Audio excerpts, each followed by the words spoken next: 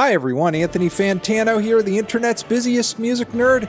I hope you're doing well. Today, we're talking about a very special man on the internet, quite possibly the biggest living piece of trash in the world of rock music right now. That's Mr. Ronald Radke. This man just said that I sexually assaulted someone, pretty much. He's implying that I did it. Radke's lawyer says his client repeatedly asked Fantano to take the video down, but after refusing to do so, they feel they have no other choice but to file the suit. You know what? There! Now at least it makes sense why it smells like dookie in here. What's up, boys? Welcome back to the Tom Dark channel. I'm your host, Tom Dark. Got a new camera today, but that's not really important. What is important is that today we're going to be taking a look at a new lawsuit filed against the internet's busiest music nerd, Anthony Fantano. A guy who seems to have a habit of making famous music artists really, really mad. Fantano made this troll video where he claimed that Drake slid into his messages to send him a vegan cookie recipe with what is clearly a doctored screenshot. But as it turns out, Drake did actually message him, saying, "Your existence is a light one, and the one is because you're alive, and because you somehow married a black girl. I'm feeling a light to decent one on your existence." And the reason we know this is because Drake saw the video and decided to post these messages himself, which obviously led a lot of people to say, why the hell is the biggest rapper in the world messaging some YouTube music critic to like roast him in a very bad way? May I add, like, is Drake really that insecure that Fantano gave him a negative review on some album he made? The answer is probably yes. But if anything, what this does show is that Fantano is someone that musicians do take note of. He is by default the most popular music critic on YouTube, if not in the entire world, at least as far as like online personalities go. And another guy that Anthony has really ripped on over the past while, seemingly way more than Drake even, is Ronnie Radke, the lead singer of Falling in Reverse.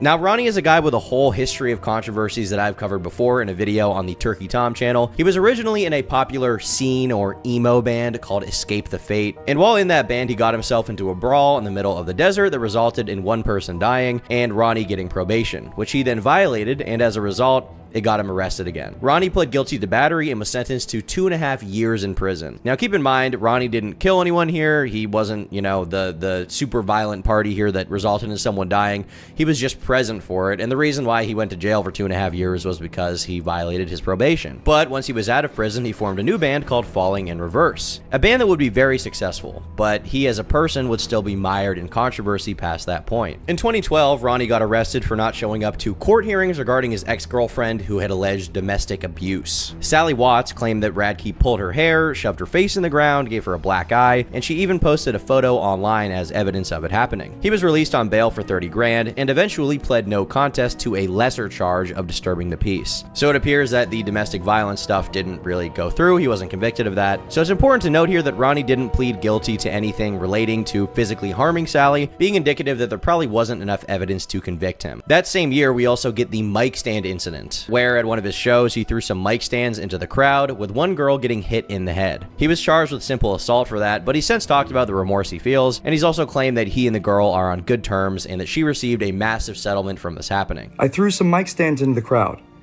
Okay, I injured somebody. Stupid, right? Yeah, she got a cut. She got some stitches. She's not mad. She got $800,000 for it. She's not mad, guys. You guys are mad. And she's not. You're stupid. You guys are fucking stupid. Now, in 2015, he was accused of SA by a woman named Casey Boswell. And while it initially had a lot of people up in arms, details around the case revealed that there was really nothing for the supposed victim to stand on. She claimed that it happened on a tour bus, but that entire tour bus was then swabbed by the police, and there was no evidence of the allegations, and ultimately, he was never arrested by the police. Now, at the time of this accusation, Ronnie's legal team compiled several defamatory statements by Casey and some of her friends online. She claimed that Ronnie was arrested, that he had to post bail, that there was a kit with the evidence, and that there were witnesses to her side of events, none of which appear to be true at all. So Ronnie ended up suing her for defamation, seeking $15 million. Although, as far as I've been able to find, there's only evidence of him getting $6 grand as a result of winning the lawsuit. But some people still think he got a bit more, which maybe did happen, as he claimed on a TikTok that he got a lot more money than was documented. Of course you get it wrong. You left this part out. The part where I sued them for millions of dollars and won. And since you didn't put allegedly after everything you said, I could also sue you for millions of dollars and win. Now, the reason why I'm bringing up all of this is just to say there are a few things that Ronnie's done that definitely happened, like with the mic stand or that incident in the desert, but there's also a lot of misconceptions around these events. For example, people think that Ronnie killed someone in the desert and that he is a murderer, but that didn't happen. To this day, some people still believe that he assaulted Casey Boswell, but if you want to talk about evidence, it just doesn't seem to exist, and he ended up winning a defamation case against her, so I think we can probably say definitively that he's innocent in that case. I mean, you know, we gotta go with the innocent until proven guilty presumption here, right? As for his ex-girlfriend, Sally Watts, and her claims, you can choose to believe her if you want. I think the black eye picture is definitely disturbing, but as far as legal punishment, he wasn't convicted of doing anything, so really, what is there to say here? Maybe there's more evidence as to her claims that I haven't seen, but no one else has managed to compile it thus far. I haven't found it anywhere I've looked online, so as a result, you know, you gotta assume innocent until proven guilty in that case, I think. And as a result of a lot of misconceptions against Ronnie, he has a bit of a big chip on his shoulder, okay? Perhaps the biggest chip in the world of rock and roll, and he's been on a bit of a tear lately with his songs. Lately, instead of sounding like a rock artist, a lot of his tracks are sounding more like Tom MacDonald. He's rapping about cancel culture a lot in a few songs. One of them, and I gotta disclaim here, you know, I do like some of his music, especially the older stuff. I even don't mind some of the later rock stuff he's done, like you know, the song the song Zombified. The lyrics are corny as hell. Like in in the song, there's this part when he's like, they're canceling you, and that is like crazy. That is crazy. That's not good. But I mean, the song itself is catchy. But more recently, he put out this song that was like more of a Tom MacDonald rap song. As I said earlier, he's going down that kind of route. And in the music video for it, he is like Jesus in the video. He's like on a cross. It's a little crazy. But Ronnie is a contentious person for obvious reasons. He feels wronged by certain people who have spread misconceptions about him, and I think that's also fair. And he's got a really diehard fan base for his music, despite the fact that, you know, in some aspects he is a cringy person. Some of the things he's done are really bad, and there's also all these other claims that are not true at all, so it's just like the perfect storm of like bullshit, real shit, Ronnie being him. And on top of that, unfortunately, he's somewhat unable to handle people criticizing him. Y'all remember Brad Taste? Okay, you remember this guy? He's a whole can of worms in and of itself that I've covered recently, but for the purposes of today, we're just gonna call him a music reviewer. He sits on stream, he listens to an album in full while pausing to give his commentary and thoughts. He like listens to it, he's like, oh, this is fire. Oh, this is not fire. You know, he does that, and then he puts a more cut up version of it on YouTube to avoid copyright claims, because music stuff on YouTube covering it is really difficult to not get claimed by some label, and the label's obviously hard to fight. They're not quick usually to retract strikes. Even if you use like 1 second of their music, they're really annoying. So Brad cuts it up and puts it on YouTube so he can like make money off of his work. But one day Brad took notice of Ronnie Radke and decided to mock him for his music, just calling him a terrible cringe lord basically in a review of some of his stuff. Well, on August 16th, 2023, hello, that's my birthday, Brad posted to his channel claiming that Ronnie had abused the copyright system to take down his videos that were critical of his music. Just when you thought that Ronnie Radke couldn't be any worse of a human being, he's taken liberty and he's removed it from the internet. Now, of course, I still have it. I still have the folders, and I could easily just edit it and, you know, avoid all the copyright claims, which I might do. But I think it's more important to highlight that he did this, that he went through with this. And this then started a huge flame war over on Twitter, wherein Brad would call Ronnie a terrible person, and the rest of the world would also chime in. And one of the people who chimed in was the most popular music channel on YouTube. Starting beef with even me on Twitter at one point, and now most recently with Brad Taste in Music, hitting him up in DMs to relish in the fact that I guess Ronnie had some of Brad's videos taken down, which, man, he's really loving. He's really loving that. So sad, so fragile, so sensitive. Now, at the time this went down, I actually made a video on this channel where I talked about all of this and said I didn't like that Ronnie was engaging in this behavior. Whether he personally filed this copyright claim or not, you know, I think to celebrate the censorship of criticism under the guise of like protecting intellectual property when Brad didn't really violate his stuff is really dumb, in my opinion. And at the time, Ronnie actually messaged me about this on Instagram,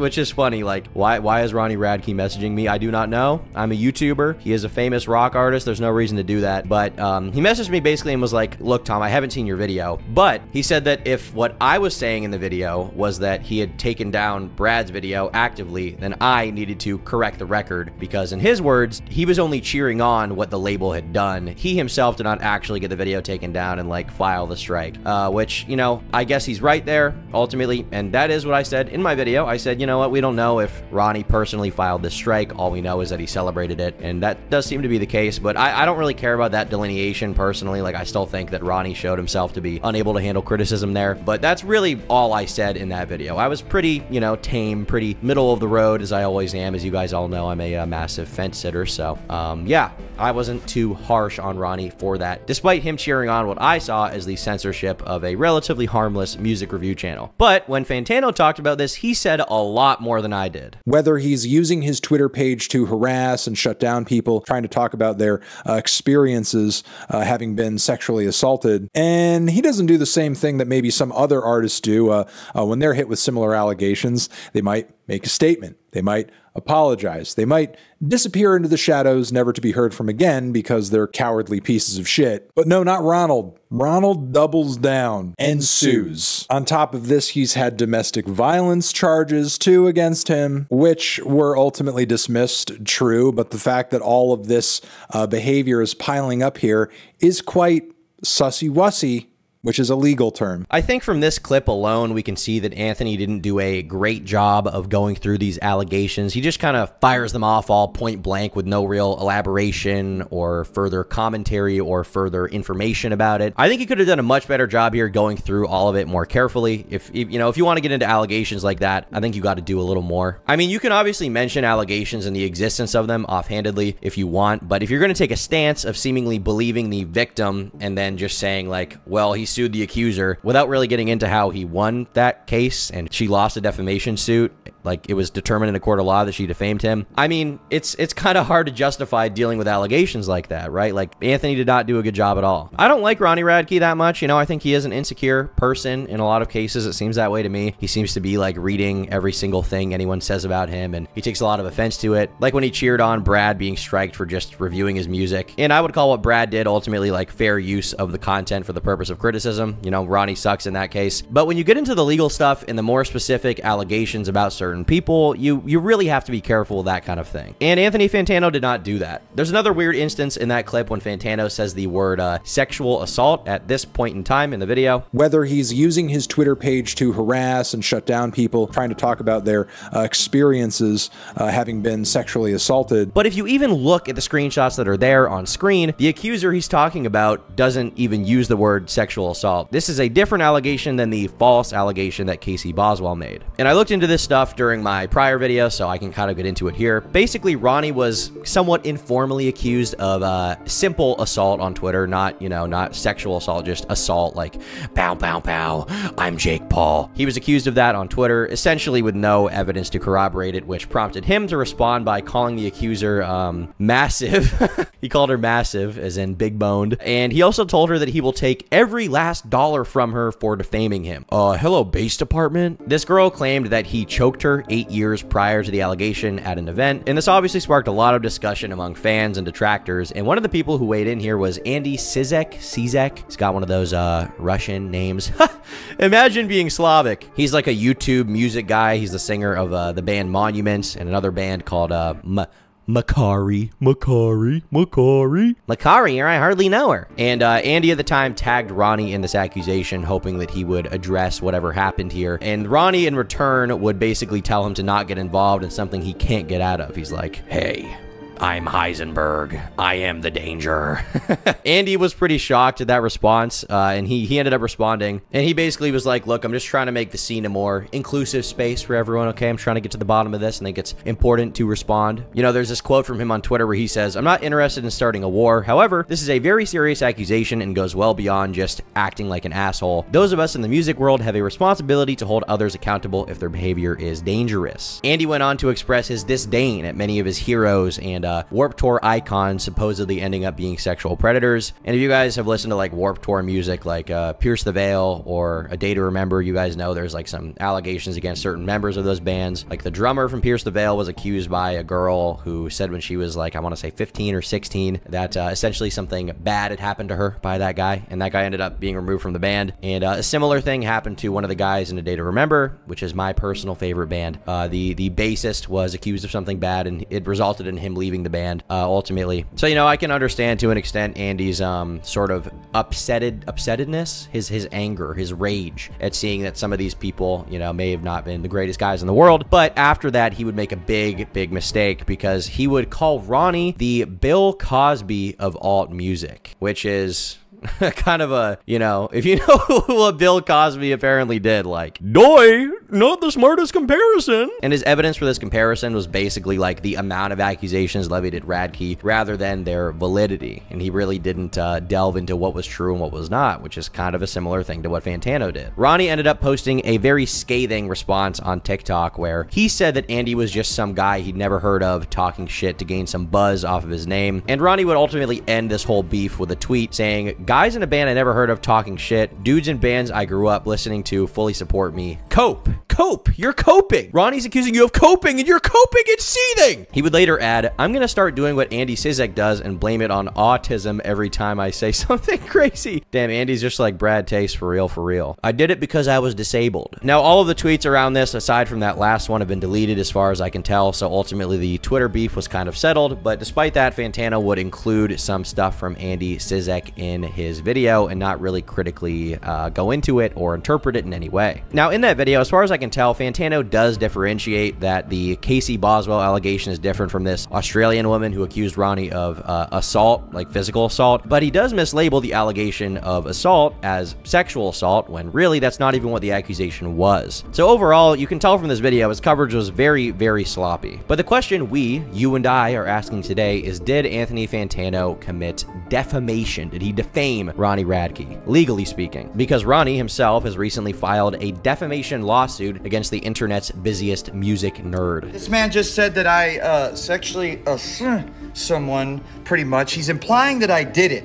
He's implying I did it because he's saying that I doubled down on literally getting accused of something that never happened. It does seem to me personally like Fantano did imply in his video that Ronnie was guilty of these allegations. I don't think you can deny that from watching his video. I mean, just from that one clip where Fantano says that Ronnie bullies people who speak out about their experiences being sexually assaulted by him. I mean, he's basically implying there that it definitely happened, right? That's what he's saying. And then you've also got that other clip where he says that Ronnie's response is to sue the victims in question of these scenarios, without going on to explain that ultimately Ronnie won that lawsuit and that person was determined in court to have defamed him. I mean, you know, it's really just some very sloppy, slobbery coverage of a complicated situation that I don't think he did a very good job of going over. He could have done way better justice to the story than just rapid firing a bunch of shit and seemingly not really looking into it at all. Fantano himself directly accuses plaintiff of using his Twitter page to harass and shut down people trying to talk about their experiences having been sexually assaulted by Radke, adding, as he speaks these words into the camera, Fantano simultaneously displayed on the screen entirely falsified accusations about Mr. Radke made last year by an Australian woman named Bree Jamieson. The woman accused Radke of throwing her against a van and choking her. The suit adds, contrary to Fantano's mischaracterization, Ms. Jamieson did not actually claim to have been sexually assaulted by Radke.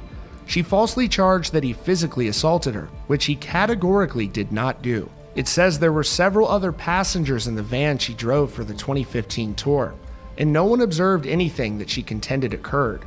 Continuing, Ms. Jamieson voluntarily deleted the above referenced tweet, as well as others about Radke. Speaking through legal counsel, Ms. Jamieson indicated that she does not currently intend to make any further public comments about Radke. Now, the problem Fantano seems to have gotten himself into here is that he, like I said, rapid-fired off information about a ton of accusations made towards Ronnie without any real desire to delve deeper into what was said, who was right versus who was wrong, and if there was any merit to these allegations in the first place. I mean, he did that with 2 specific ones that we saw, and he didn't really manage to, you know, determine what the truth was of those. He did very shitty reporting. He implied that many of the accusations were true as well, despite the fact that in the case with the Australian woman who claimed physical assault happened, there was no proof of it. She ended up shutting her mouth about it once lawyers got involved, and Ronnie also, like I said, won a defamation suit against the other accuser, which is definitely something that Ronald's lawyers intend to really hone in on. The suit continues. Immediately following his republication of Miss Jamieson's libel in the video, Fantano then displays on screen false and defamatory quotes by a woman named Caitlin Casey Boswell, as well as Levi Rounds, along with the headline from a June 10, 2015 article on the Metal Sucks website. Above the 3 images, Fantano writes, "These are separate allegations." They were not. The attorney notes, "The police did not arrest Radke. The prosecutor did not charge Radke. Radke was not required to post bail. No restrictions were placed on Radke's movements." Radke later sued the accuser, with the judge entering a judgment in Radke's favor in July of 2016. But the suit contends that Fantano made no mention of the fact that Radke was vindicated in a courtroom.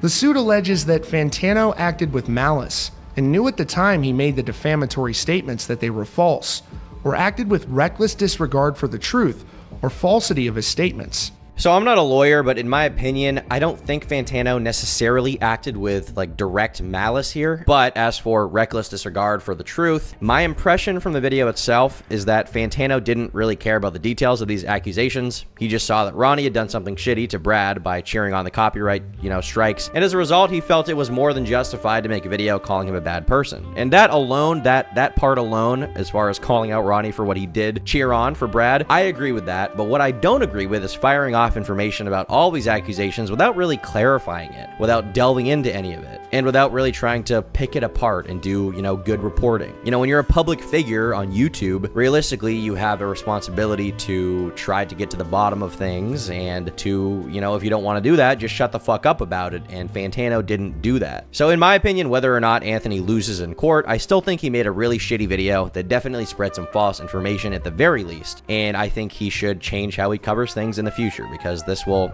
get him into more trouble legally, probably. It will also, spread misinformation, which, hot take, that's a bad thing to do. But the real question here is going to be, what are the lawyers going to decide? What should happen? As an article by Stereo Gum points out, recently music artists have really been cracking down on YouTubers, like in 2022 when Cardi B won a massive lawsuit against a music channel, in which case she won $4 million. It was never in my favor.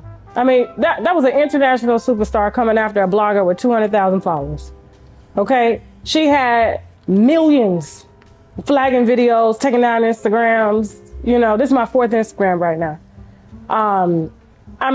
But for me, I was like, it could be billions of people. What I feel is what I feel. I've always been that way. Cardi B sued her for what she claimed was a malicious campaign of posts, which claimed that Cardi B had contracted STDs and abused drugs. The trial lasted a total of 1 week and was an absolute blowout, at which point this YouTuber was found liable on 3 separate claims of defamation. Now, I'm not a lawyer, so I don't know how this case will go with Anthony, but regardless of if he loses or not, he's got to reconsider how he covers this stuff, as I said before. But honestly, I doubt that we'll get a statement from him anytime soon, because this lawsuit is ongoing, and honestly, he doesn't stand to benefit from commenting on it publicly at this point. He could cause himself more problems if he talks about it again. If he goes into these allegations again, he could face some serious repercussions. So I don't think we're going to hear anything about this until either Ronnie drops the lawsuit for whatever reason, or he wins, or he somehow loses, and then we'll, maybe get an update from either side. Anyway, thanks for watching. Subscribe to the main channel, Turkey Tom, where you can watch the new almost 4-hour-long Daniel Larson video. Highly recommended viewing for any astute intellectuals like me. You can subscribe to this channel for more videos like this about ongoing